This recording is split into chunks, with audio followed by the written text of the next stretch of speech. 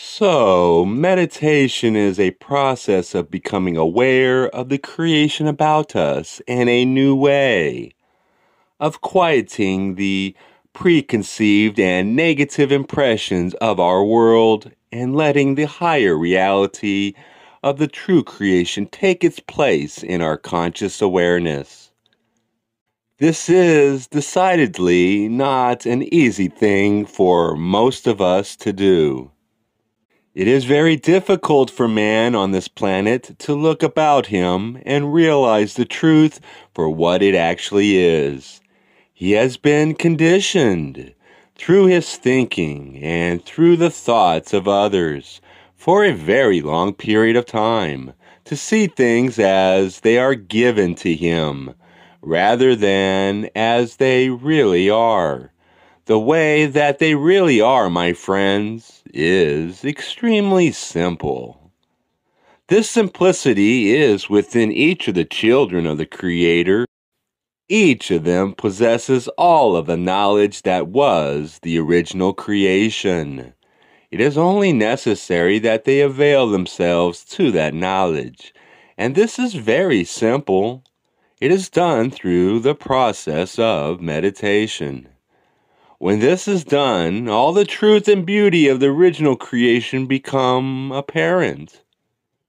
And then it will not be possible for the individual to be fooled by the illusion. He will not see his fellow man in any form but perfection, even though within the illusion he has been taught to disdain. This was not planned by the Creator. The Creator only planned that each of his creations should express itself in any way that he choose. This, my friends, is perfection. If man on earth could only realize this, he would once more think in total harmony with the original creation. This may be done on an individual basis. It is not necessary that this be understood in an intellectual sense or by anyone else than the individual endeavoring to reach this understanding. This has been demonstrated upon your planet before. The man most familiar to you having demonstrated his understanding is known to you as Jesus. He made the simple realization and then demonstrated it by his activities, this understanding. It was not necessary that he be understood by his fellow man, for it is impossible to force externally upon another individual this understanding. It is only possible that this understanding be attained from within. But yet, this man demonstrated this understanding, pointing out a pathway, a guidepost for others, so that they too could find the original creation and once more lead themselves from darkness to light. For light, my friends, is eternal and infinite and real. The rest is illusion. Go within. Become aware of reality. It is within each of you. It is not in complexity that we find the Creator. It is in simplicity that we find Him. Contactees who are members of the different cultures of Earth receive messages about the spiritual leaders in their particular culture. In our Western culture, the messages most often relate to Jesus. This man known to you as Jesus was born into the physical upon your planet. He was able to realize the truth of the creation, and then he was able to demonstrate this truth to those about him. This man came into the physical on your planet as have many teachers in the past. Each of these teachers came into the physical for the purpose of serving the people of this planet. However, it was up to them to carry out this service. Each of them did it in his own way. This is within the limits of our understanding of the intent of our Creator. These teachers were limited by the same conditions that each of you and that each of all the people on the planet experience. The people of this planet have misinterpreted the meaning of these men. The people of this planet are at this time misinterpreting the meaning of the man known to you as Jesus. His purpose in his life was to demonstrate that it is possible, through an awareness of the Creator's truth, to experience what the Creator planned for each of us. This man worked what was called miracles. These were truly miracles to those who thought of them as miracles, but this was given to each of the Creator's children. He was simply demonstrating the results of thinking in the original way as planned by our Creator.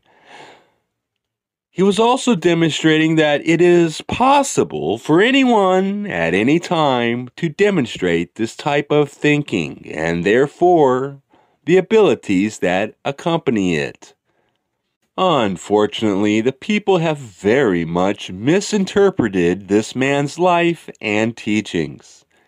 He was attempting to provide an example of understanding so that each of the children of the Creator could seek the same understanding. This is the task of any teacher upon this planet or any other place in the creation. This is our task at this time.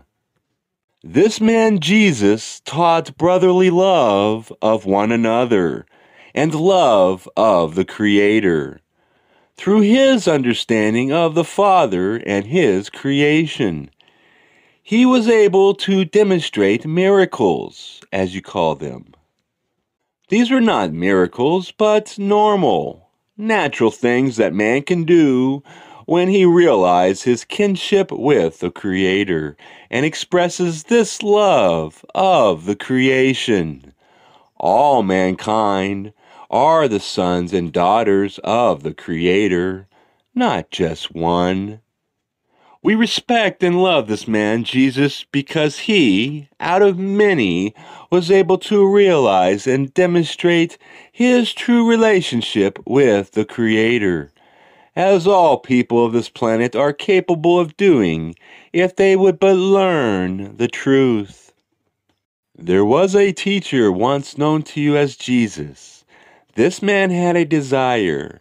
His desire was to serve his fellow man by demonstrating a knowledge of the Creator's love. Through this desire, he accomplished things that you know as miracles. This man had true desire.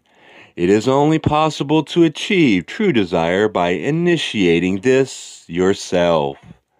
If you are able to initiate a desire that is a true desire, then you will achieve what you desire, just as the man known to you as Jesus achieved what he desired. He achieved what he desired because he desired to serve his fellow man in a way that was in harmony with the desires of the Creator. For he realized his unity with the Creator. The Master known as Jesus then was demonstrating the understanding that he was one with the Creator. His vibration thus came into harmony with the vibration of the creation, a vibration of total love. This vibration of the Creator was understood by him, and he desired that we understand it also. Hatan speaks to us also on this theme. At this time I wish to speak to you upon our understanding of truth. We could give to you many things. We could tell you many mysteries that would interest you. However, we consider that it is first necessary to first provide for the peoples of this planet a simple truth. That is, in reality, all that anyone in this creation needs to know. After this truth is understood, the rest of the mysteries vanish, For this truth is the key to a total understanding of creation. This truth is the pathway to all truth. I shall at this time speak upon this truth. I and my sisters and brothers who are with me in the name of the infinite Creator understand a simple truth that is the important concept in this creation. This simple truth is that the creation is one.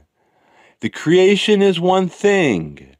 Everything you can imagine, everything that you can see, everything that you cannot see, all that there is one thing. This is not realized by most of the people of this planet at this time. Due to this, they are experiencing conditions that they do not desire. It will be necessary if an individual is to find the pathway that he or she desires, for him or her to realize the truth of the simple statement, there is no separation. Separation is an illusion. All things are one thing, the creation. To affect one part of the creation is to affect the creation. We are here to aid the people of this planet Earth, but we are here to aid ourselves. It is impossible to give service to others without serving yourself, for you and those whom you serve are the same. You are one.